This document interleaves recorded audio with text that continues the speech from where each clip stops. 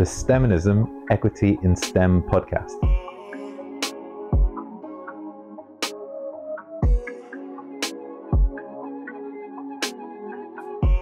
Hello, everybody, and welcome to STEMinism, the Equity in STEM podcast. Leveling the playing field in science, Technology, engineering, and mathematics. My name is Clive Soa. And I am Ali Saad, and collectively we are Banter STEM. Excellent. So today we're here to talk about our values, which are modeled on the word STEM. We're only going to manage to touch on two of those today. So the topics today that we're going to consider are the self and technical excellence.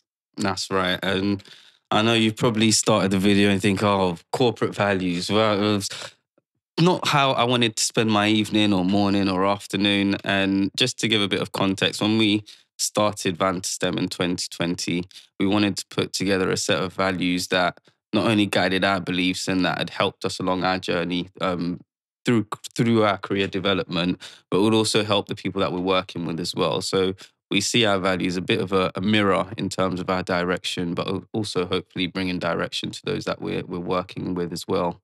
So without further ado, we'll start talking about self. And so when we thought about self and how we wanted to present it or capture it, what came to mind was a sunflower, and we called it the selfie flower, as it were. And so that's right. In the middle, you have the self. So that's where all the lovely seeds are. And then each petal represents a different part of your kind of self-armory. So self-control, self-awareness, self-development, self-belief, self-love. We're going to talk about all these concepts in a bit more detail. So maybe do you want to start talking about self-control and your thoughts? Sure, yeah, absolutely. I think self-control is honestly one of the first foundations of the self. A lot of people that we speak to generally struggle. They say that they're feeling overwhelmed or, it's all generally speaking getting out of hand. So self-control is a good way to bring yourself back in line and a good way to set yourself up for success. So self-control, what does it mean to me? I guess it's a practice. It's an ongoing thing. It's not something that you figure out overnight. It requires feedback. It requires experimentation, and it requires patience.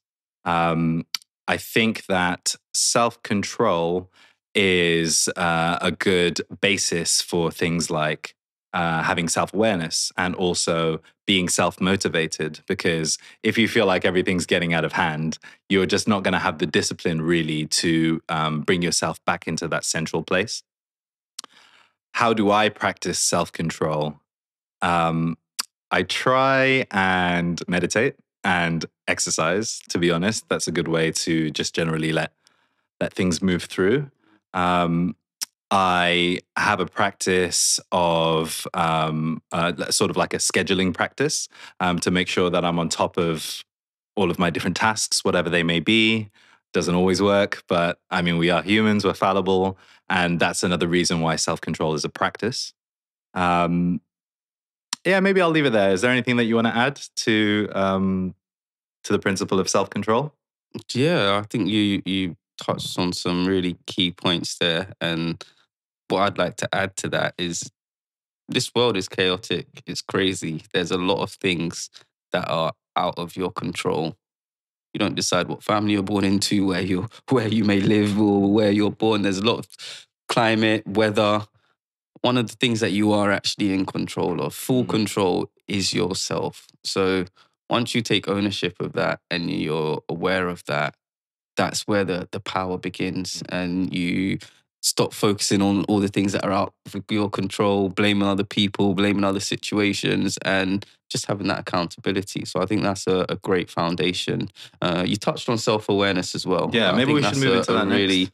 Important one as well. And I think it's, in terms of your situations, your circumstances, what you're trying to achieve, if you're not aware of where you are, it's very hard to figure out where you're trying to go. So self-awareness is key in planting yourself in understanding and also evaluating where you want to go. So I think that part of the awareness is really key. What are your thoughts? I also think that, you know, you don't know what you're giving out. You don't know what you're expressing. You don't know what energy you're putting out there and what people are receiving if you're not self-aware. So if you're sort of moving, for one of a better word, blind, you know, people might be forming opinions about you or might be generally interpreting your outlook and your vibe in general. So I think that having self-awareness really brings that control back to you, and it means that you are able to market yourself, to establish your brand, to navigate usually environments so I mean, some environments might seem very comfortable, some environments might seem very alien. If you get that control and you are able to be self-aware, I think any environment becomes comfortable. Yeah. And just to give an example of that, I'm gonna rewind back to our uni days. We might throw a picture up there just to reference it. I think I was very aware that I didn't like taking notes, and I felt like I wasn't good at it either. And this was clearly a gap. I think it was something that I realized in my bachelor's degree and going into my master's degree. Big up Kingston University where we met, and one of the things I was looking to do was tap into other people's strengths. And so I became self-aware that I'm not good at writing notes, don't like writing notes. How can I improve on this? And the best way to is learn from someone who was really good at it. Conveniently, that was me. Exactly. So Yeah. it was a match made in the lab, where it got to the point I wouldn't even bother making notes now. I'd just come to you and photocopy yours. And for me, that was a better trade-off of time. I now understood what good notes looked like. So now when I'm making notes, I'm still referencing some of the styles that I learned from you back then. And so that's where the self-awareness is key. But if I decided actually, forget it, I'm not going to look at whether I'm a good note taker or not, I'm just going to deal with it as is, I'd still be making terrible notes. And no matter how far you get in life, good notes always add value. So I think that's a great example. I'm honored. I just want to say I am honored. Yeah, it's all about knowing how to play into your skills, and awareness is sort of the starting point for that. Maybe we move into self-motivation next. So it is something that I think I struggled with in the past, particularly early in my career. I felt like I had this huge mountain that I needed to climb over, and there was just tiny little me. I didn't even have the right equipment, and it was really cold at the top. So I really struggled with self-motivation because I usually felt like the task was huge. Is that something that you've experienced? And if so, how do you feel like you navigated that climate? Yeah, that's a really good point. And I think, as you said, as you go through this journey in life, despite the amazing people you may have around you, there's going to come a time where you need to dust off your boots and talk yourself into belief, as it were. And so what I found really helpful, especially when I go back to my earlier days, was listening to some of these motivational speakers. And for me, there's one particular one that comes to mind that I could relate to, and that was from Eric Thomas. And maybe you may not know him, but if we'll tag the clip in here. His clip went viral almost 10 years ago, and his story was about the guru who was teaching a student that if you want success, you've got to want it to the point that you can't breathe anymore. Oh wow! And it sounds deep, but what I learned from that was actually, by listening to motivational things whilst I'm doing my assignments or when I'm working in the gym, kind of shifted away from listening to music to now trying to inspire and motivate myself. And these things would now come into play in my subconscious. So when times are tough, when I'm trying to achieve a goal, I'd hear Eric Thomas in the back of my head. And that was always a major inspiration. So maybe it came from someone else, but I was able to internalize it and tap into it when I really needed it, when times were tough. So finding different speakers. Denzel Washington's another great one. He's given a couple of commencement speeches, and one of his that always stays with me is each one teach one. And so if you want to become really good at a skill, if you get good enough at it to be able to teach it, that's a great way. And so that's something that I always use to motivate and inspire myself, tapping into the wisdom of other people before. Yeah. I really like that. I think what I heard a lot of, I guess how I interpreted that was there's a lot of motivational quotes out there. There's a lot of, especially nowadays, there's so much media available. It could be overwhelming almost, but it's about finding the people that you can relate with. And sometimes that message just hits home. That you could have two people saying the exact same thing, but because you respect and sort of admire one of those, you're much more likely to hear it from them. So, yeah, I think it is important to look for people whose morals, values, ethics, generally their output are a reflection of yourself. And I think, that's probably a good way to stay motivated. I also like to break things down into sort of bite-sized chunks and trying to visualize, just let's say maybe going back to the mountain metaphor, instead of it just being a huge mountain, it's just loads of really tiny hills. I love that. Every time you get to the peak of your little hill, you're like, yes, success, I've made it, onto the next hill.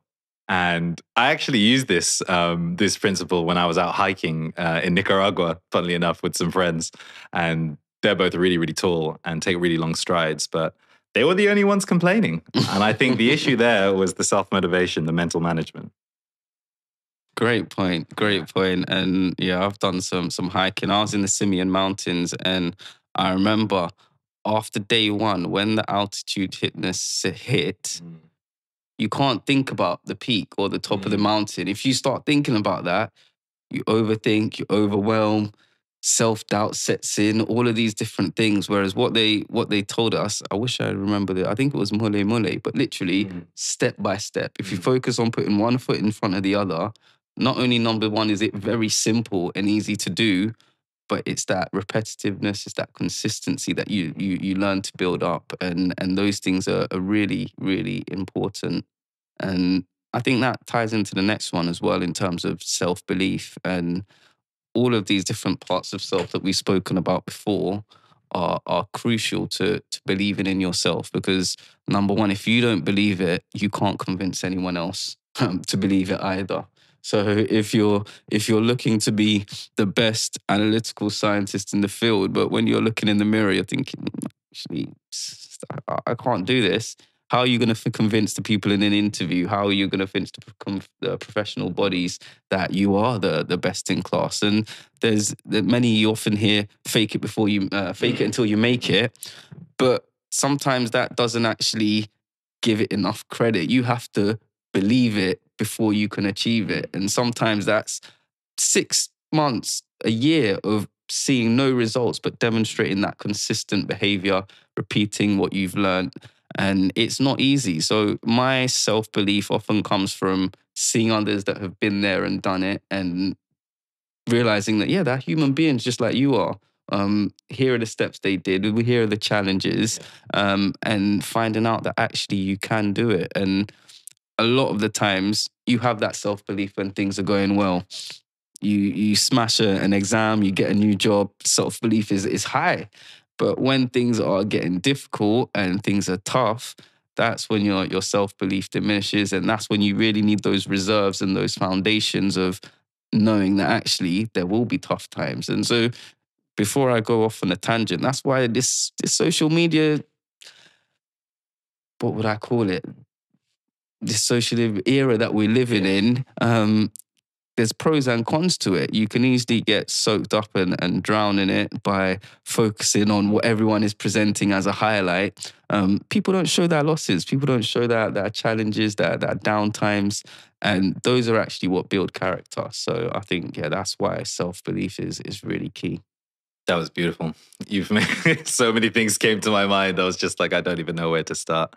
Imposter syndrome is one of the things that I thought of when you were talking. That's sort of the opposite of self-belief, like always feeling like you're not supposed to be there. And syndrome makes it sound like, it's something, if you're unfortunate, you might run into it, whereas actually in practice, I'm pretty sure everyone experiences at least a small degree of imposter syndrome. Imagine you've been working as, I don't know, a technical sales manager for the last 10 years, and then suddenly you're approached about being the CEO. You've never done that before. It's a huge role. You've got so much responsibility on your shoulders. Everyone is expecting you to succeed, and your goal is to pay your shareholders. So they are not going to be as forgiving as, someone else when you were in a more junior role. So I think there is an aspect of quote unquote faking it until you make it. But you are right that at the core of that is a strong sense of, I can do this. And even if it's just something you say to yourself and don't fully believe yet, if you are able to keep repeating that mantra, eventually it's going to become part of your narrative. So that was one of the things that I was thinking. Another thing that I was thinking was your inspirations. So I'm very fortunate. My dad has instilled in not just me, also my brother and my sister, the most strong sense of self-belief. Not only because of the way that he carried himself, but also because of the way that he communicated, the story he told himself, the narrative that he told himself. And that's honestly quite a lot of self-belief. It's the narrative that you tell yourself. So not everyone is fortunate enough to be in that position. And it's just the reality of the situation. How can you find those same drivers, let's say? And I guess what I've heard people doing is looking to role models, and looking to role models that they can aspire to, and seeing a little bit of themselves in that person, and using that as the anchor, let's say, to propel that sense of self-belief. I think it's quite a powerful tool. And yeah, honestly, if you just believe that everyone is trying, no one has actually got it, like locked down, they're a pro, which is the truth, then you can see a little bit of yourself in everyone, and that should give you, I guess, the drive to unlock that sense of self-belief. Great. So many great points in there. And I think just adding to that as well, all of these things are kind of futile if you don't have that accountability of self. And so it's great having the awareness, great having the development, and great having the esteem. But if you don't hold yourself accountable, and I think it works both ways. When we think about accountability, it's okay, I'm saying I'm going to do ABC, so I'm going to do ABC. But on the flip side, I think is if you're only able to achieve A and B, it's looking back and realizing, okay, maybe it wasn't A, B, and C, but that's still 66.6% of what I aim to achieve. It's almost the first. Exactly. We won't go back to first and seconds and third class degrees. But anyway, back to the point. Yeah, I think it's important to understand that accountability process, because once you are able to hold yourself accountable, both negatively and positively, that's how you move forward, and that's how you demonstrate a lot of these self characteristics.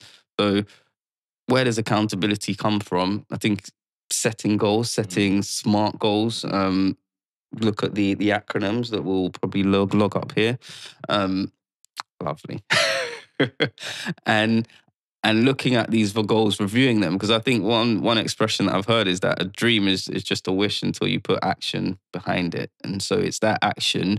If you don't make the actions feasible, you spoke about breaking down the steps. That is so important. If your aim is to be the CEO of a tech startup, that's a huge goal to achieve. And it's also very hard to track as well. How do you know you're getting closer or further away?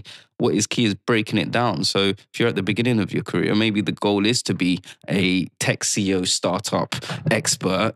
But to do that, maybe you need to learn from someone that's done it before. So you want to become an intern in one of the Fortune 500 companies that has already done it. And then when you get on that path, you feel, okay, that's a baby step and I'm on that journey. So I think it's having that perspective, having that understanding, and being realistic as well.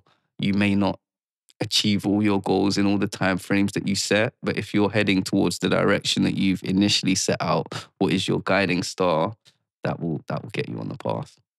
Yeah, I like that. And I think also, like, you don't have to carry all of those balls. It sounds like a quite heavy task, for example, just giving the example that you just gave. When you're trying to rise up through the ranks, you're going to have managers, you're going to have peers. You know, you need to use your network really in a way which is beneficial to your collective progression. And that's really part of the point of working for a company as well. It's not just to go there, do some work for them, get some money and leave. You're trying to upskill, you're trying to network. So I think that leaning on your peers, particularly your manager, who hopefully should have some skin in the game when it comes to their employees' progression. Ask them for some support. Ask them to help you have that accountability. And I think through that process, you will learn how to be accountable yourself. And I think that also part of that is discipline. A part of that is practice. It's sort of twofold. And yeah, I guess all of these concepts really tie in together to what I think is probably the most important petal in the selfie flower, which is self-love. And I know a lot of people have a problem with self-love. It's probably one of the reasons for the mental health crisis that we're seeing today. And that might be because they were negatively reinforced by messages in their past, growing up. They never had an avenue to express, those parts of themselves that would allow them to recognize why they were valuable, why they were loved. But I think that if you have all of those initial points that we touched on, the self-control, the self-awareness, the self-belief, the self-accountability, then you will inevitably feel love for yourself. And I think if you can align with your self-love, there's nothing else there's nothing that can knock you down. You know, you can be rejected. You can. It's like it's something that gives you resilience as well as just, I love myself. And the thing is to not to have ego. It's to just resonate, I guess, to really unlock your potential. And I think that the language for that is love. Deep. How do I even add to that? I think the only thing I'll add to that is, especially in terms of self-love, is that sometimes it's painted as this perfect. I'll love myself when I'm perfect, when everything is rosy, when I've got the house, the mansion, the car, the kids, all the wonderful things. When actually I think it's more about loving the journey that you're in, where you are now, accepting what's happened in the past. We spoke about control. You can't control what's happened in the past. What you do have control over is what will happen in the future, and that's narrated or defined by what you're doing now. So I think it's accepting that you're on the journey, loving the steps that you're taking rather than focusing on the destination. And as you said, it's not easy. It's not built in a day. It's a journey. But it all starts and ends with love. So perfection it's an illusion, really. It's not really a tangible goal. I would posit. And think about anyone that you love. If you can say that they're perfect, then I'd love to meet that person. They sound like a good person to know. So if you can apply that same principle of all of the other things that I love aren't perfect, why can't I love myself, also a flawed individual, a flawed human being? I think that's all the perspective that you really need there. So yeah, ground yourself in your self-love and unlock your own personal selfie flower. And you might have different words that you use to define your selfie flower. You might find that some of those words didn't relate to you. Find your own words. There are many words that follow self. Add your selfie words in the comments. If there's any that we've left out or any that you'd like to add, there's definitely a few others that we thought of, but because of time we didn't discuss. So yeah, it'd be great to hear about your selfie words, and maybe we can create a big old selfie flower. And before it gets too mushy and too loved up, I think it's a great caveat to move on to our next value, which is technical excellence. And it does, I think it ties in with self, especially self-development. But we thought we'd cover it more as the technical excellence aspect of things. Yeah. Yeah, I think this is a good time. I think I was getting a little bit deep there, so thank you for bringing us back in line. There's nothing wrong There's with nothing that. wrong with getting a little bit deep. We thought we'd be talking about love in episode 2 of STEMinism, the Equity and STEM podcast. But yeah, we I would go hope with the flow. I'd hope that you'd need love to try and instill equity. You know. True. So okay, technical excellence. So there's a lot of things we could talk about, but let's start simple. What does technical excellence mean to you? I love that question because I don't think it's a straightforward answer. In exams, you get explain ABC for 4 marks. Yeah, this feels like it would be a really detailed one. I think my answer has kind of changed with time. But what really encapsulates it is an expression that I think we're all very familiar with, and it's jack of all trades, master of none. And when you initially hear this expression, or when I was familiar with it, it kind of emphasized that you can do a little bit of here and there, but nothing in general. So it wasn't until I found out the full expression, which is jack of all trades, master of none, is oftentimes better than a master of one. Firstly, I was like, wow, what does... some deep... I need to bring that back. Break that down line by line. Exactly. And so maybe let me just run it back. Jack of all trades, master of none is oftentimes better than a master of one. And so what I took from this after years of deliberation and Google searches was that actually you can be an expert in a field where, for example, if it's HPLC, liquid chromatography, you can decide that you're going to be the expert in this. You're going to know all the columns, all the dilutions, all the different... If there's a question, you can answer it. And that's your box. It may take you 30 years, 20 years to get to that level. But if there's something that happens in HPLC and we need to find something out, we're going to go to Ali because Ali's the expert in HPLC. I am actually, just for the record. Not just note making for the record. And so even aside from that, that was what I thought was kind of the old school train of thought, where you become an expert, you go to university, you study it, you get a job in it, you sit in the lab in it, you do it, and then you become the best at it. When actually, as I unfolded kind of the wider thought of this expression, being a jack of all trades, even when you think about the cards, usually the jack isn't as good as the queen or the king or the ace, but it's a pretty good card. In blackjack, it holds the same weight. If you've got a jack, it's pretty good. And so rather than being the ace in spectroscopy, you can be the jack in all the different suits. So you wear different hats. You're not just an expert in spectroscopy. You're an expert in presenting different formats. So whether it's PowerPoints, whether it's public speaking, whether it's talking about the raw data, data analysis is another really important one. You may be great at getting data, but if you can't get into the real detail of it to understand it, what's the value? So being a master of all the trades or the jack of all trades is what I find to be really valuable. And once you get to, rather than getting to 99% of expertise, if you get to 70, 65, move on to the next one. It's better to have 5 skills that you're 65 efficient in than one that you're 99% in. And depends on the role, depends on the industry, but I feel it's easier to add breadth than it is to add depth once you get to a certain level.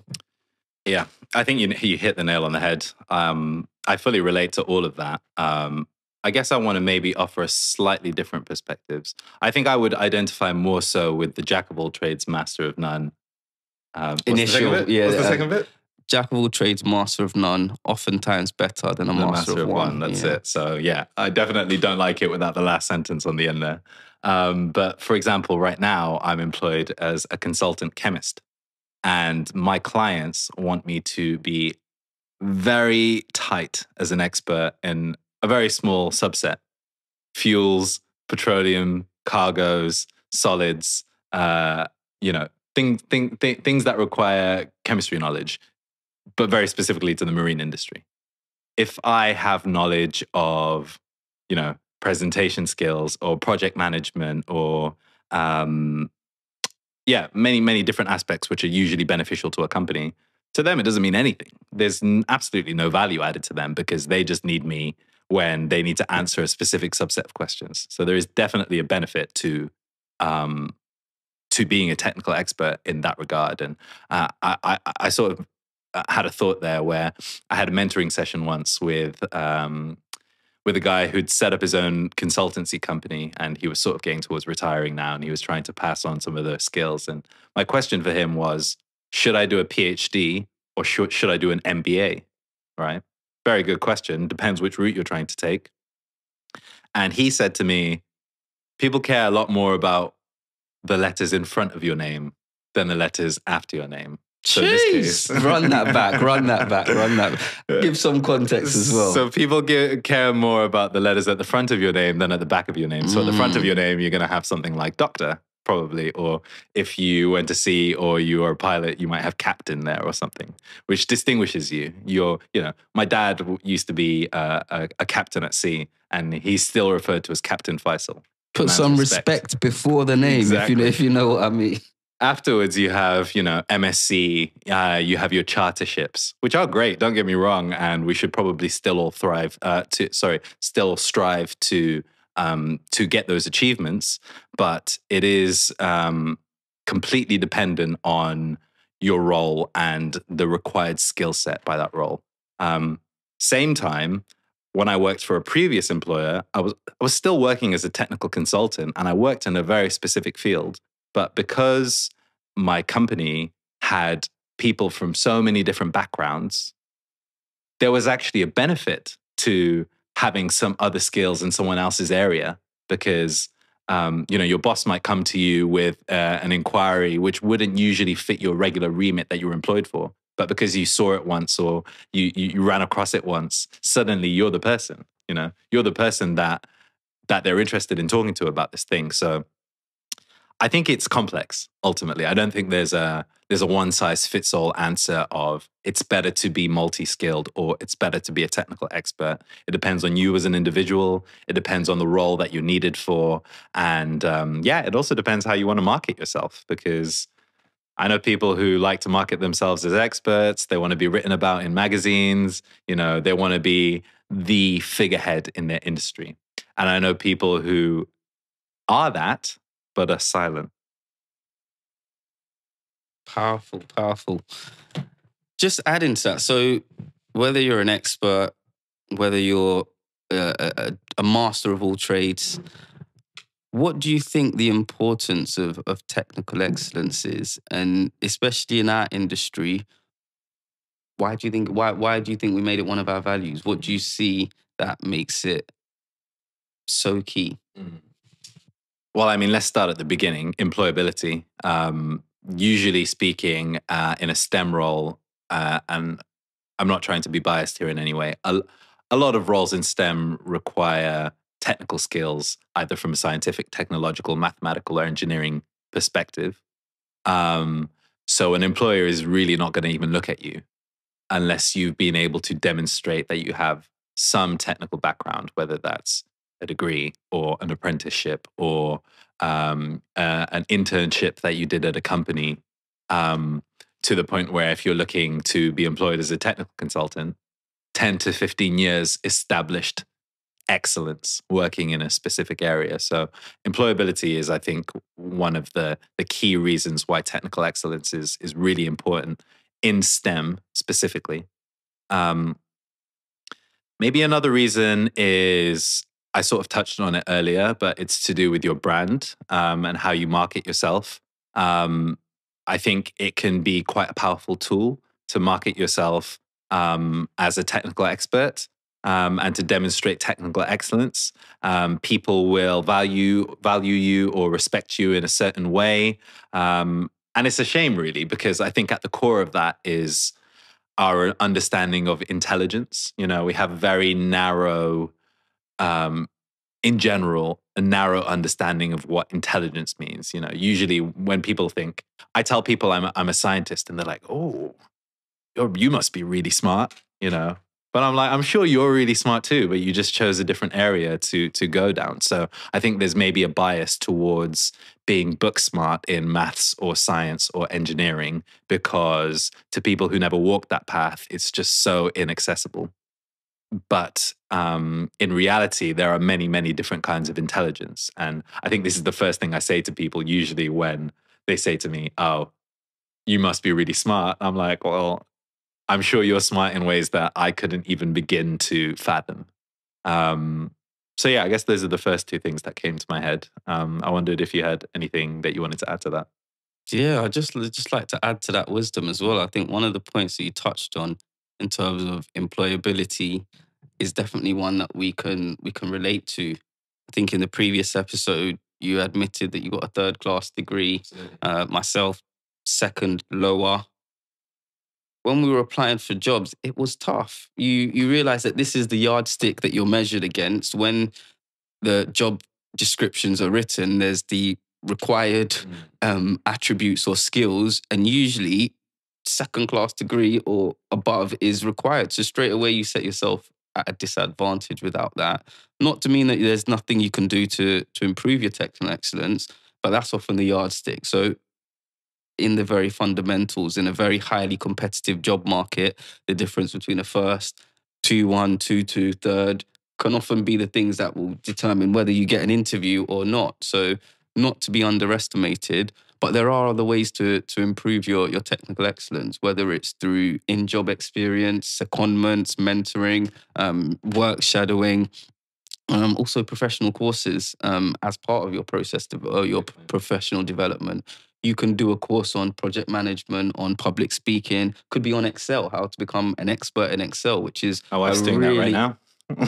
such an underrated skill. Really I is. remember when we were in university, I used to hate the Excel classes because I used to think these numbers don't mean anything. But one of the things I realized really early on in my role is that if I'm able to master data management, data entry, and I can do it, it can save so much time and I can add value to other people who aren't as good.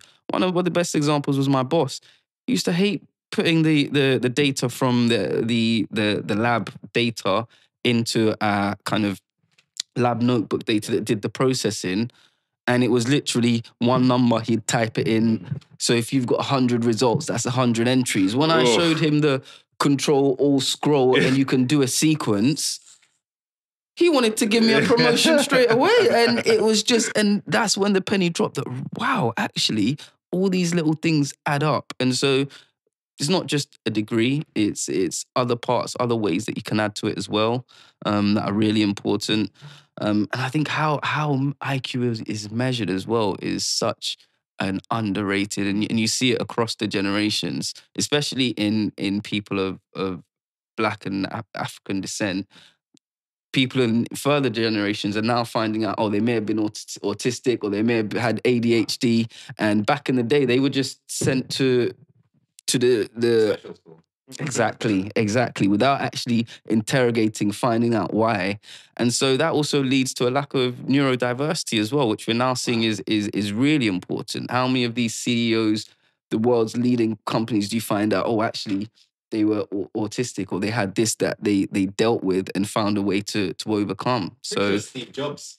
Something. Jobs, Am I think, right? Am I right? I think Jeff Bezos has come out as well, and some others don't as well, and some you can actually see the traits in them as well. But they've almost turned those what are looked at as sometimes syndromes or mental illnesses, and they've turned them into superpowers. And so it's almost taking that rejection and turning it into a redirection, which I think is really important. So if we're all measuring how smart we are by how we climb, by how different animals climb a tree, the fish is always going to be stupid. But if you're in a sticky situation and you need to swim out, the fish's perspective is going to be key. That's so I think oftentimes we're measuring everyone as to how fast they can climb a tree, only to find out that they're cutting down all the trees. That's a story. That's a whole story for another day. Oh my gosh. This guy's the king of quotables. I just want to state it now and make sure that's nice and clear. But yeah, I think that was a really, really good perspective. And actually, we're trying to address this issue of diversity in the workplace. So if we are just gauging people on traditional aspects of technical excellence, we're not going to have the best workforce or academic. Is it a workforce also? Academic workforce. B, our companies are not going to be maximizing their profitability, which is actually really why they were formed in the first place. And C, there's just going to be large groups of people who are excluded, unfortunately, from society and from the professional world, which is a tragedy, if not anything else. So yeah, I think that was a really, really important and powerful point that you just touched on there. So we're drawing close. I think I'd like to maybe just wrap up talking about bringing it back home. So as Vanta STEM, our message is really targeted at minoritized identities, people like us, people who look like us. How do you feel like these values that we've just touched on, the self and technical excellence, how do you feel like people from our sort of backgrounds, what are the challenges that those sort of people face when considering values of self and technical excellence? I don't know if you want to take self and maybe I'll take technical excellence. Yeah, I think we'll probably merge into a bit of both. But I think just starting off, it's hard to be what you can't see. And I've heard this from many wise gurus and leaders in the field. And a great example of this is especially when we were growing up, if you asked any young black kid, who do you want to be in future? Most likely it would be an Ian Wright or a Michael Jordan or a musician. It'd either be a musician or an entertainment or sports, because that's where the epitome of black culture had led. When you looked at the celebrities, even now, when you look at the billionaires, your Jay-Z's, your LeBron Jameses, exactly, that in sports and entertainment. When I found out about Lonnie Johnson, and now if you haven't heard about Lonnie Johnson, not only was he a renowned NASA scientist, he's also the inventor of the Super Soaker and all the Nerf guns. So if you've ever had some great summers with a Super Soaker or a Nerf gun, do they still make those even? Trust me, the kids are. They've upgraded them. Now you can get like bazooka-sized Super Nerf rocket guns launcher. Exactly, and it all came from a black man. So when I found out about Lonnie, straight away I knew that actually what maybe my glass ceilings and my self-limitations, actually, if Lonnie can do it, and you hear about his career path and the trials and tribulations, it encourages. So seeing is believing. And that's why also in football now, when you look at the England national team, majority of them are young black boys because they saw it, they believed it, and now they're achieving it. So that is really important and not to be underestimated. So as I said, Lonnie Johnson is a great example. John Edmondston is another great example. There are so many.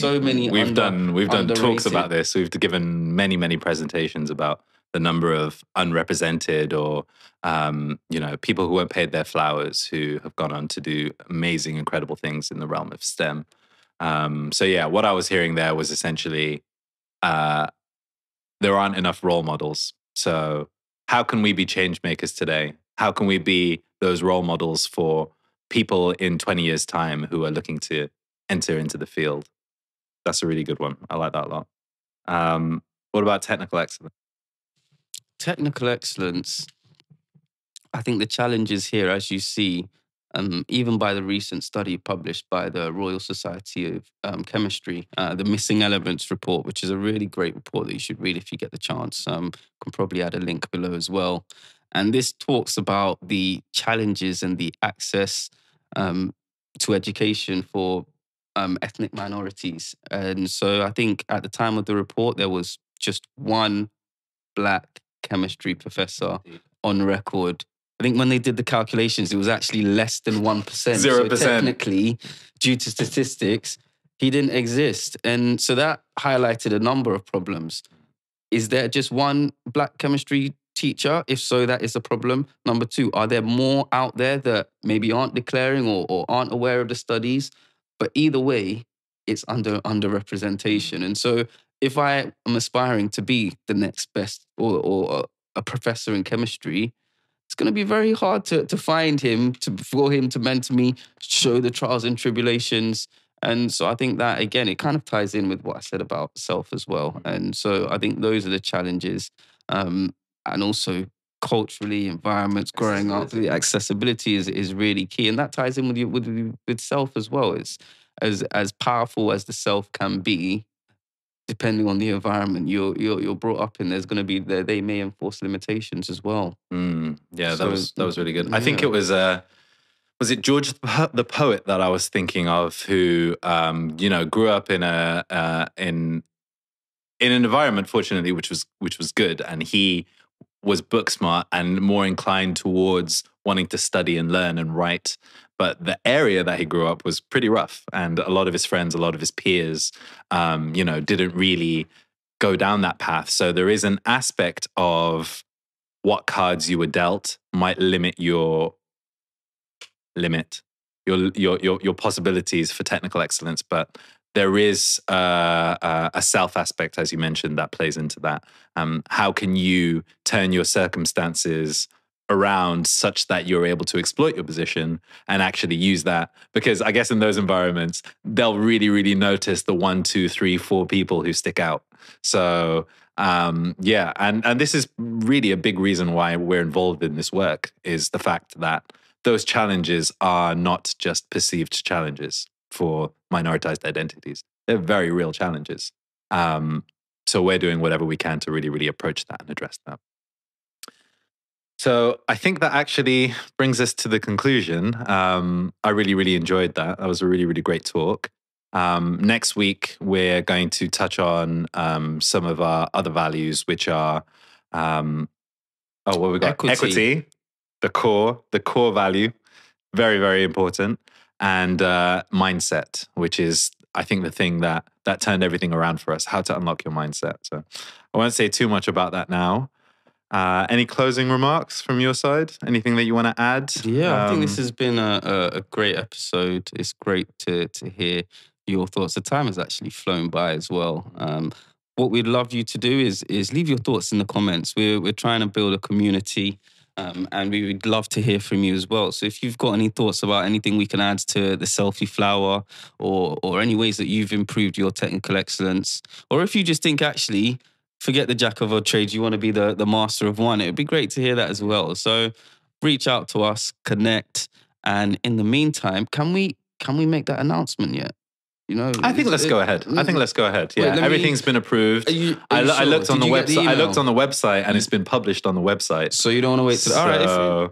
I think we should wait to the next one. Oh, teasers. Not teasing, but I'm just thinking now, in the spirit of equity and doing things right. Okay, all right. Maybe we just sign off, and it gives you guys another reason to come back for the last episode of this prequel as well. Trust me, you want to hear about this news. It's pretty deep, and it's really, really cool. We're so glad about this thing that we've managed to secure. So, tune in next time. Until then, I've been Clive. I've been Ali. We're Vent to STEM. Stay blessed. Cool.